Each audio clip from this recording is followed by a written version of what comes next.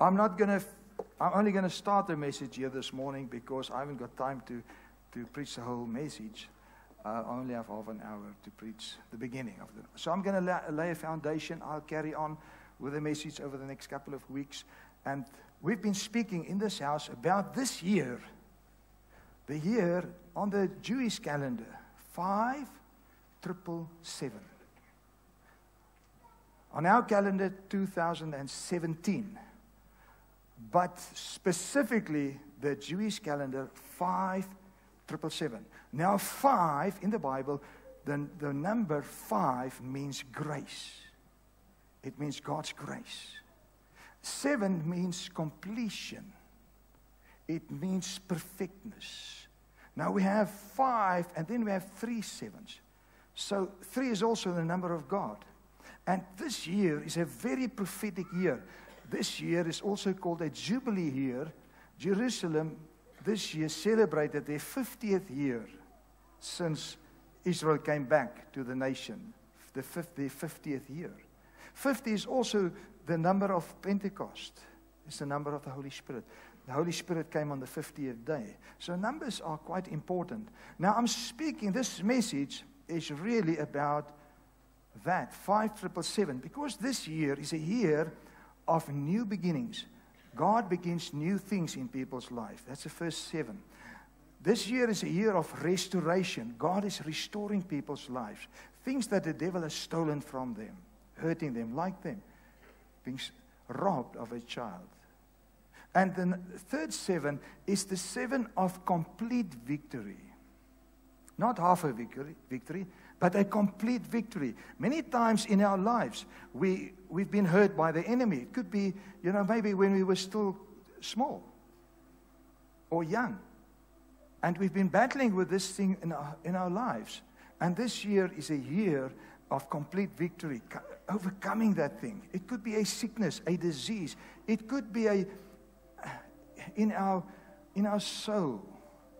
It could be anger. It could be an addiction. Anything like that. This year is a year that God wants to give complete victory for His people. Can you say amen? Amen. I believe it. I've taken it. And I'm trusting God for complete victory. Not half a victory. Complete victory. So this morning, I want to start by teaching you on the 5 arrows of complete victory. Say 5. 5 arrows of complete victory. Like David picked up 5 stones when he came against Goliath. But he only used 1 stone.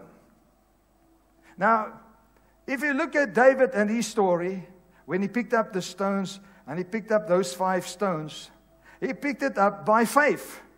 And I believe that every stone, the first stone was J, the second stone was E, the third stone was S, the fourth stone was U, and the last stone was S. The name was Jesus. Can you say amen? So when Goliath came against him, he said, you come to me with a sword and a spear and a lance, but I come to you in the name of Jesus. Take this. And he killed the giant with the first stone. He only needed 1 stone to kill the giant. Now let me tell you, I only have to preach about the first arrow this morning because that is enough to achieve complete victory this year. So we read the story in the book of Kings where King Joash came to Elisha that was on his deathbed. And King Joash was harassed by the king of Syria. Israel was terrorized by the king of Syria and the Syrians. They were terrorizing the Israelites. They were a very strong nation. They had a strong army. And Israel was not capable of defeating them by themselves. They needed God's help. They needed God's power to defeat the enemy. So Joash came to Elisha for help. And then Elisha did something supernaturally. We need to understand this. They don't want me to walk down here, but I feel I need to walk down here because they want me on camera. I don't like to be on camera. That's why I walk down here. Now we need to understand that there was a battle that was coming. sometime in the future. There was a terrible war coming against the Israelites sometime in the future. So this king went to the prophet of God. He went to the man of God that was really representing the Holy Spirit for help. So what the prophet did was actually gaining the victory spiritually, so that by the time that they get to the physical war, the victory has already been gained. We are spiritual people. We gain the victory first in the spirit realm and then in the natural realm. This is the truth in our lives. We need to understand this. So now let's read here in the book of 2 Kings. And Elijah said to him, take a bow and arrows. So he took a bow and arrows. Then he said to the king of Israel, draw the bow, and he drew it. And Elisha laid his hands. Now here is the first arrow that I'm going to speak about this morning. He laid his hands on the king's hands. And he said, open the window. That is the second arrow, eastward. And he opened it. Then Elijah said, shoot. That's the third arrow. And he shot.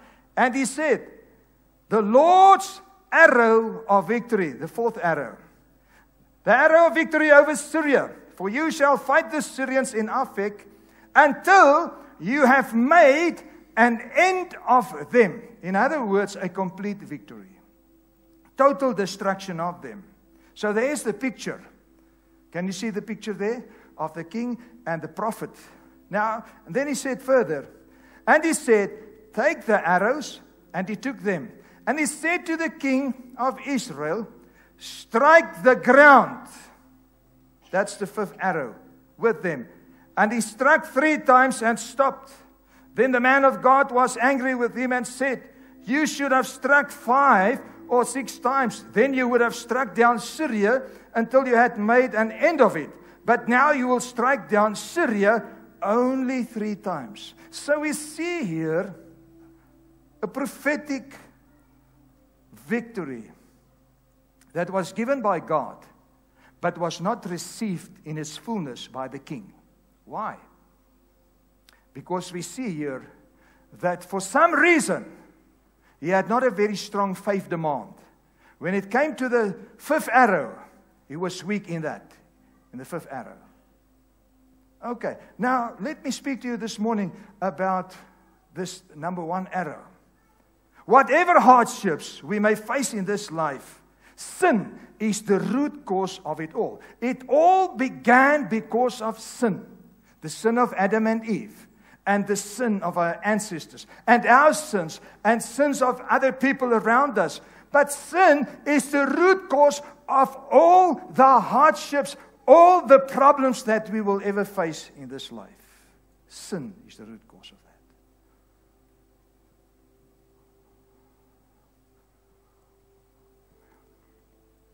When I was flying back from Mauritius, I had the newspaper, and I read there a shocking story of a very well-known television personality that was recently killed.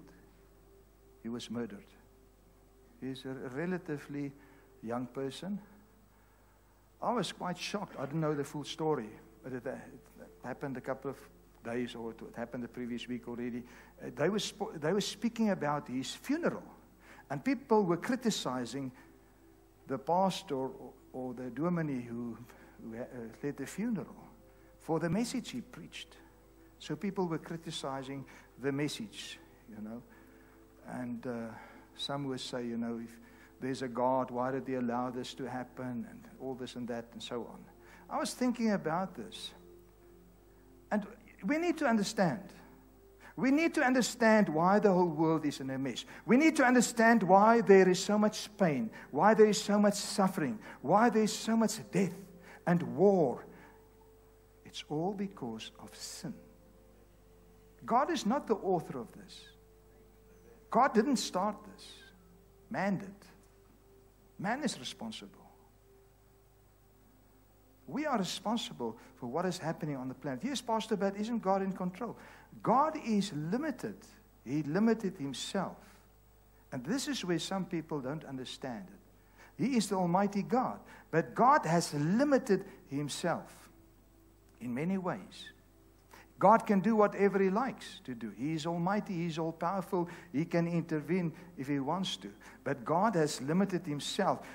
To what extent? That he has made man a free agent. He has given him a free will. Man can decide for himself. God could have made robots. He could, and then, what then? We would all be robots. So God gave man a free will to choose life or death. We can choose ourselves. We can choose the kind of life we want to have. We need to understand the Word of God from Genesis to the book of Revelation. We need to understand why the cross came. Now, whatever hardships we may face in this life, the root cause is sin. But the good news this morning is this. The good news of the gospel. This is the gospel. The good news is that Jesus came to give us complete victory over sin. That is why Jesus came.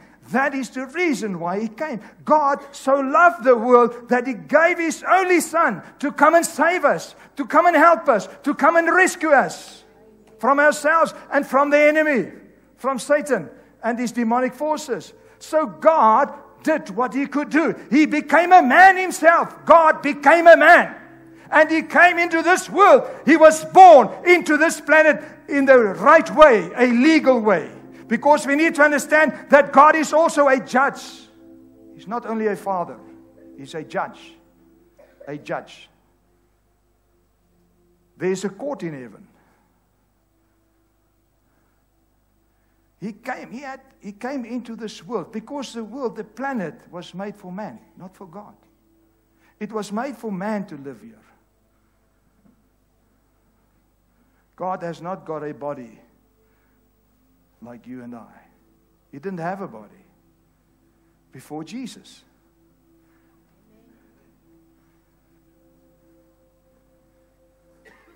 So he had to create a body for himself. But he first had to seek a man.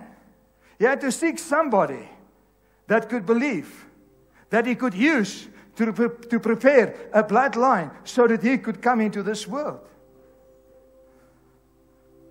So he was looking for a man. Even after Adam sinned, God was looking for a man that he could do something. He could bring in this bloodline.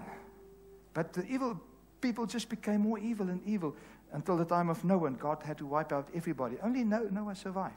But then we see God found Abraham. He found Abraham. He could cut a covenant with Abraham. Because God does nothing outside of covenant. Everything God does is through covenant. Can you say amen? Everything God does. We need to understand the Bible is a book of covenant. The old covenant, the new covenant. If we read the Bible, we need to read the Bible through the glasses of covenant. If we want to understand the Bible. So, God found Abraham. And he cut a covenant with Abraham. And then he tested Abraham. What did he do? He said to Abraham, I want your son, Isaac. Who knows that Isaac was a wonder child? Because Abraham and Sarah couldn't have children. They had to believe God for a child. And then one day Isaac was born. But, when he was a young man, God said, now I want you to sacrifice him. Because God had to test him to see if that he would stick to covenant. And he was tested. And we know he passed the test. He sacrificed Isaac. God said, because you did this, you will be blessed. And God, through Isaac, from Abraham, through Isaac and Jacob, he created the nation of Israel. He created the bloodline for himself to be born into this world without sin. Until Mary came and she was conceived. She conceived by the Holy Spirit. God created a body for himself. Now listen, if that is not love, what is love? To come and save us. Because we need to understand that God is not a man. God is a spirit being.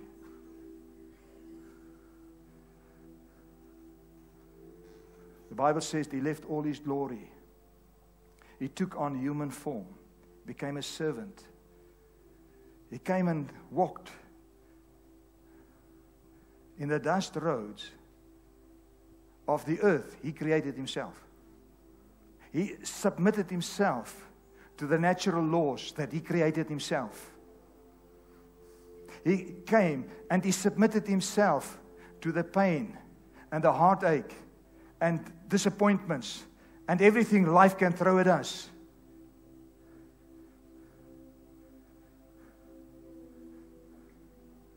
The rejection, everything. And then He went to the cross and He died on the cross for us. He took the punishment, our punishment, the wrath of God. He took upon Himself. He was without sin.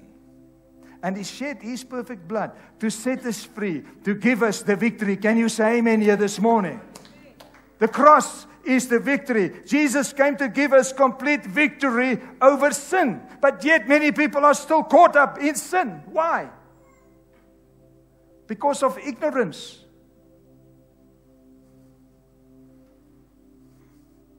Jesus gained the victory. It is His victory that must become my victory. It is His victory that must become your victory. It is through the Spirit of grace. Through His Spirit of grace, we are all able to gain the complete victory. It is the Spirit of grace that we receive from Jesus. Now we need to understand something. In the Old Testament, the Old Covenant, the Jews had the law to show them how sinful they were. And they had to make sacrifices to cover their sins. The blood of innocent animals had to cover their sins. But the blood of the animals did not have power to release them, to set them free from sin, from the power of sin. But that was like a intermediate plan, strategy that God gave, working towards the cross, working towards the Lamb of God that was going to come at the right time. So when the right time came, the Lamb of God came. And John the Baptist, he shouted out and said, "There is the Lamb of God who takes away the sins of the world." Not just cover the sins of the world, but takes the sin away, destroys the power of sin. Listen, Jesus destroyed the power of sin on the cross. If we still live in sin, we are deceived by the enemy.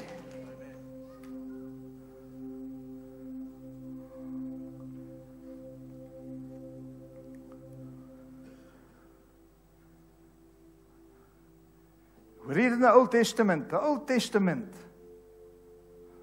is the New Testament concealed. The New Testament is the Old Testament revealed. You cannot separate the Old Testament and the New Testament from each other. You cannot think that the God of the Old Testament and the God of the New Testament are two different gods. It is the same God. The whole Bible was given for our benefit. The whole Bible, from Genesis to Revelation, is the Word of God.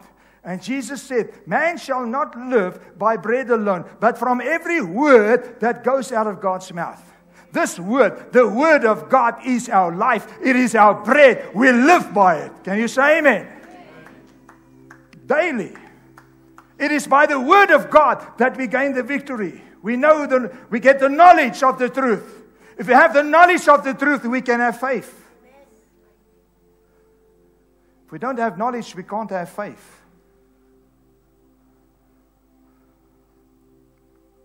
So we read here, we are destined for complete victory. God has destined us for complete victory here in 1 Corinthians 15. The sting of death is sin, and the power of sin is the law. But thanks be to God, who gives us the victory. How? Through our Lord Jesus Christ. Come on, let's give Him a praise offering. He gives us the victory. Outside of Jesus, there is no victory. I don't care how many religions are in the world. There in Mauritius, 65% are Hindus. There are some Muslims there. There are some Buddhists there. Whatever. I'm telling you here this morning, outside of the cross, there's no victory. It is only through the blood of Jesus that we can have victory, that we can overcome sin, that we can escape hell and can have eternal life. Come on now. Only through the cross. Only through the cross. Something amazing happened to me there. I was ministering this Sunday at the church, and I noticed there was a lady sitting there, and she was crying, just about from the beginning. She was like crying. I thought, what's wrong with her? But I kept on preaching.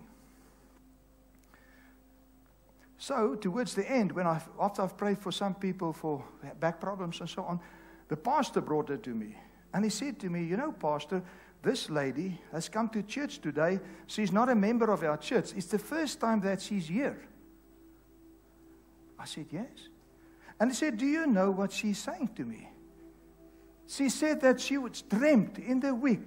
She dreamt about you standing here preaching. And this morning when she came here, you were preaching. And she's so touched by the presence of God. Let me tell you something. God loves us. Doesn't matter where we are. He loves the Hindus. He loves the Muslims. He loves every person. The Bible said He sent His only Son because He loves us.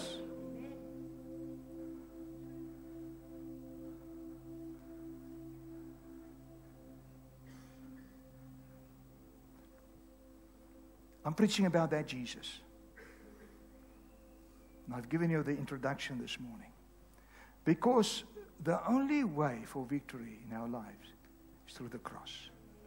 That's where it begins. Now, do you want to know the first arrow? The first arrow is to pray. Is to seek the Lord.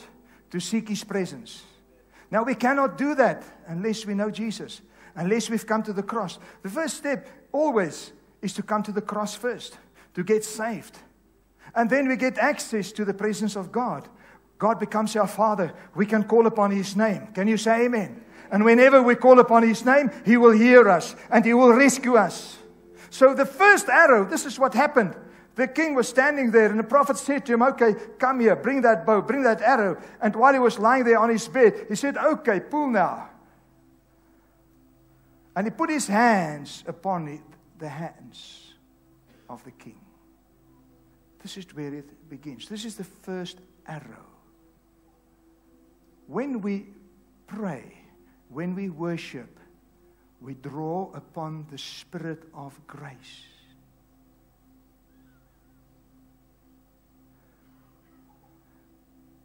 The Lord's hand will come upon us when we pray. When we worship God through the blood of Jesus, we pray. In our situation, we draw upon the Spirit of grace. You see, Jesus poured out His Spirit.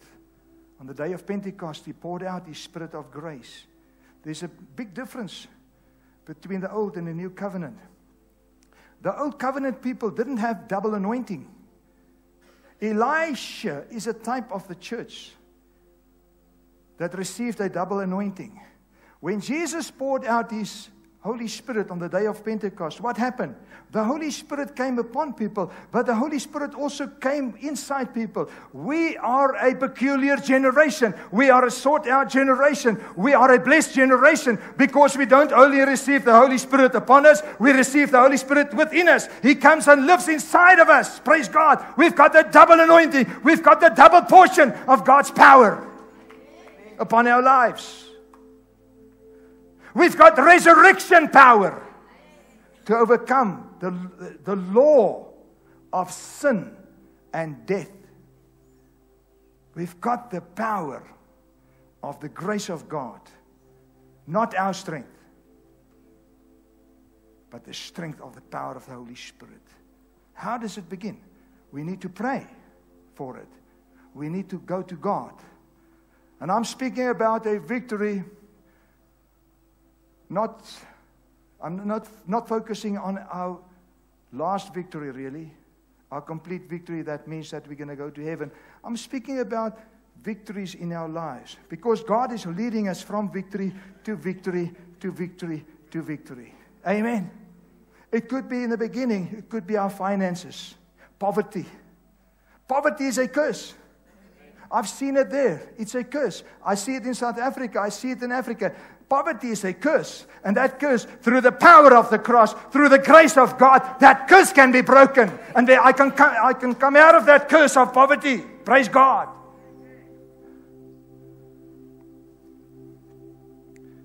Divorce.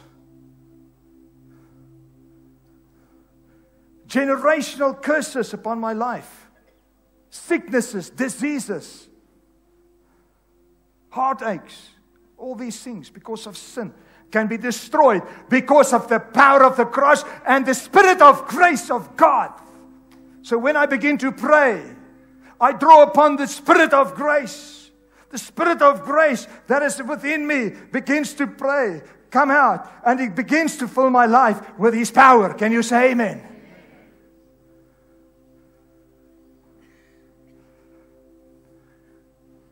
The Bible says, do not get drunk of wine, but be filled with the Holy Spirit. So when I begin to pray, and the Lord's hand comes upon my life, there are 4 things that He will begin to do. Number 1, He will restore me. He will begin to restore me. He will, if I had fear or whatever, He will restore faith. He will confirm us. He will put His hand upon me and say, I'm with you. He will strengthen us in our souls. He will establish us. This is where it will take you. He will establish you on the rock, on the truth of the Word of God. Can you say amen? This is what the Spirit does. But we need to pray. We need to pray. If we don't pray, we are powerless. We don't have the Spirit of grace helping us if we don't pray. And then we have to depend upon ourselves. We try to sort out things ourselves and we make a mess of it. But when we begin to pray, come on.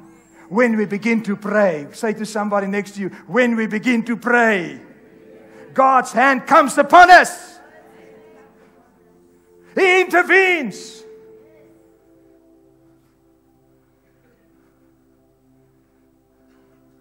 In this house, I teach the congregation, pray in the Spirit. Because that's what the Bible teaches. When you get filled with the Holy Spirit, you pray, you get a new language. You get a heavenly language that only God can understand. Because our earthly language is really a hindrance sometimes to our prayer life. Our minds. Because when I begin to pray for somebody, my mind will begin to wander away, I can't pray a perfect prayer. But when I pray in my heavenly language, I pray a perfect prayer. God has given me the ability through the Holy Spirit. And normally, when we're in a situation of struggle, it's hard to get into the Spirit. Because the enemy has got us down. He wants to keep us in the flesh. Because when we are in the flesh, when we are in Adam, he can eat us. He can destroy our lives.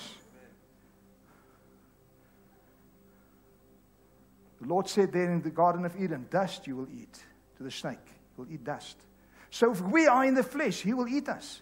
We can't rule from there. But we can rule from our position in Christ. When we begin to pray, we are given the position of the right hand of God. God's right hand comes upon us. We pray from the Spirit. We pray from victory, not from defeat.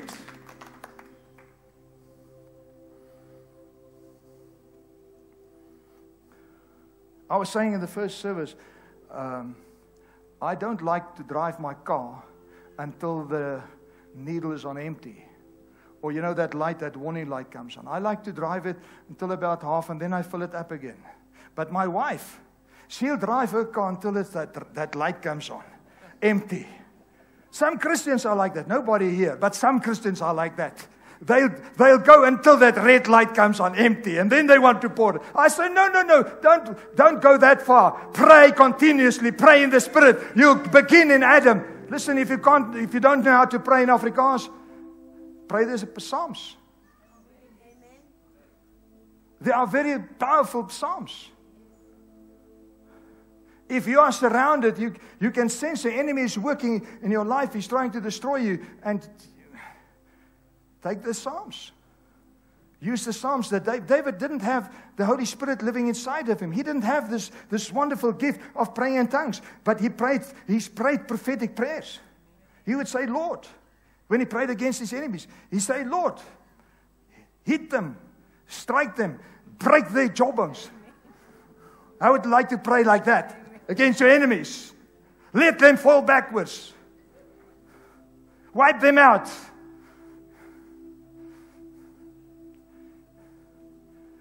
Begin to pray in the Psalms. And I promise you, after you've prayed for a while, the Psalms, you'll sense the presence of God come upon you.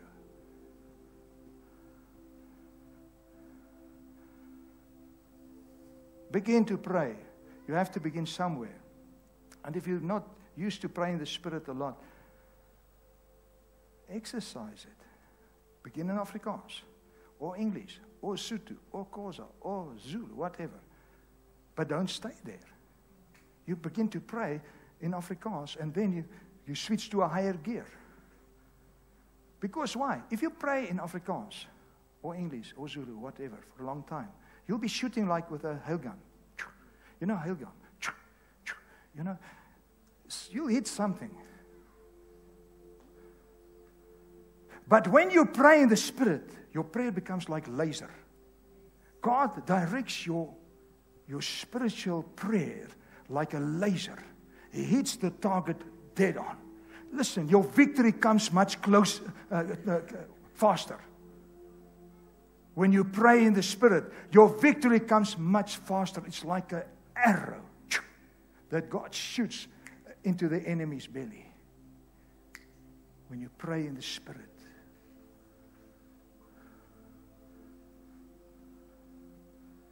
Why? Because the Holy Spirit knows everything about you. He knows all your weaknesses. He knows all your struggles. He knows everything about you.